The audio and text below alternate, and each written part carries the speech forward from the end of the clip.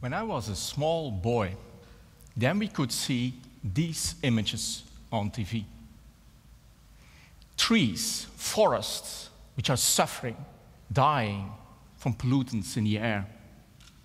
We're talking now about acid rain formation. Do we still talk about it? Do we still see it as a major issue in our society? I don't think so.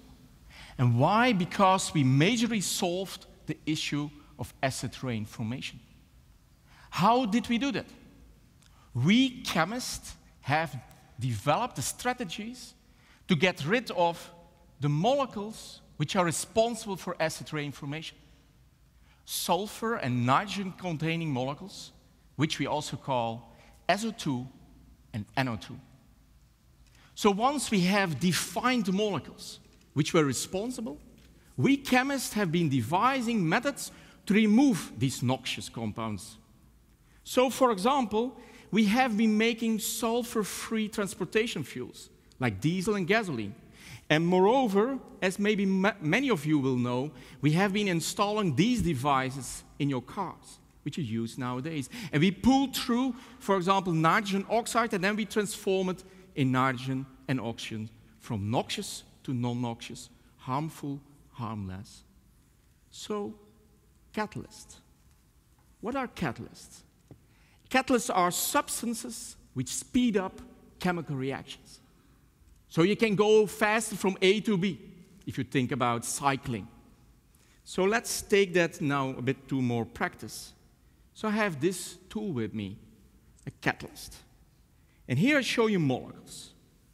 And what we can do is with a catalyst, we can take the catalyst and we can start breaking bonds, and we can make bonds. So we play with molecules. Playing with chemical bonds, making them, breaking them. So, as a chemist, I'm a molecule maker, converting noxious to non-noxious, or from non-useful to useful molecules. So that's what's my business. That's the reason why I like this profession. So, nowadays, with modern tools, we can even observe this bond-breaking, bond-making. And here in this movie, I show you these flashes, and each flash is the making and the breaking of a bond, observed at a single molecule level. So, this is the way we have done it. So, this is the way we have been able to resolve the issue, mainly of acid rain formation. And it's interesting to know that in our areas, in our countries, like in the Netherlands, Germany, and so on, at this moment, farmers have to add sometimes even sulfur to their fertilizers to make sure that the crops are growing better. So we were maybe too good. We solved it maybe too good. These are my children. They don't talk about acid rain. They never heard about it, and hopefully they will never hear about it. But these are the pictures they see now on TV. Cities, polluted sometimes, smog. And they hear on TV about climate change, rising sea levels, rising CO2 levels. So, I believe we chemists, again, solve this issue. Maybe ambitious, but let's try it. What is the bad guy? The bad guy is this molecule, CO2.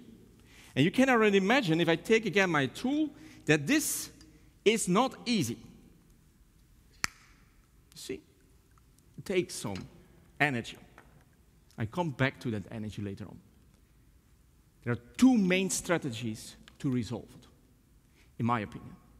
And the first is, let's take the CO2 molecule and take water, and let's convert it in growing biomass. And we can make these wooden ships then out of it. And then with this catalyst tool, we hope then to make our appliances, our fuels, our materials, which we now use nowadays.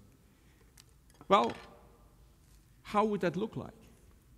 Here you see it. So what we are doing is effectively recycling CO2. So CO2 is captured by these growing trees. The trees we chop, we take the leaves, and we bring into a factory, which is nothing else than a biorefinery. And there we make the normal products, which we are now receiving from, for example, an oil refinery. So, this works. Where are we now?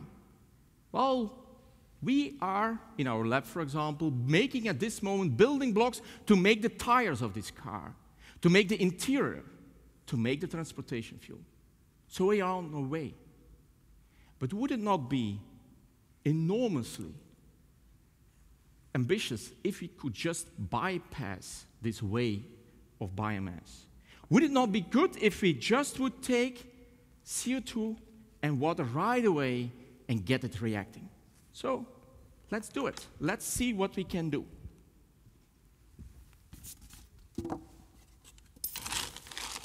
So I take CO2, and I hope you believe this is water. So then we start the reaction. As you can see, it starts a bit vigorously shaking. Then we take catalyst. So, and now we need energy, the sun.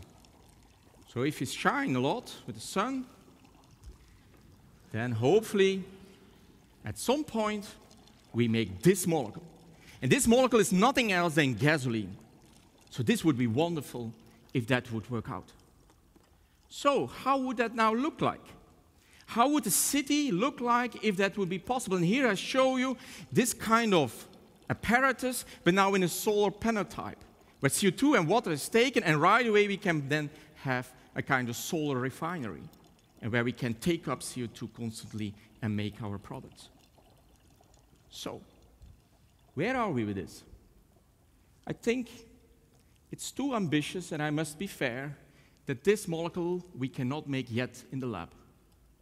So, what is needed? What is needed is we need better catalysts, clearly.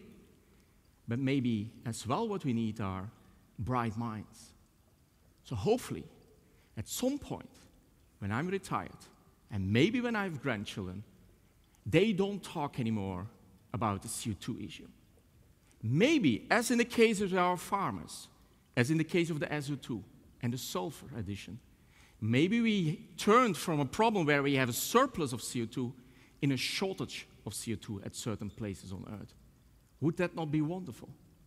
And moreover, because I'm a professor, teaching them the knowledge of catalysis, I hope that I have been, by then, raising a new generation of scientists which are able to tackle with their bright minds the challenges ahead of us.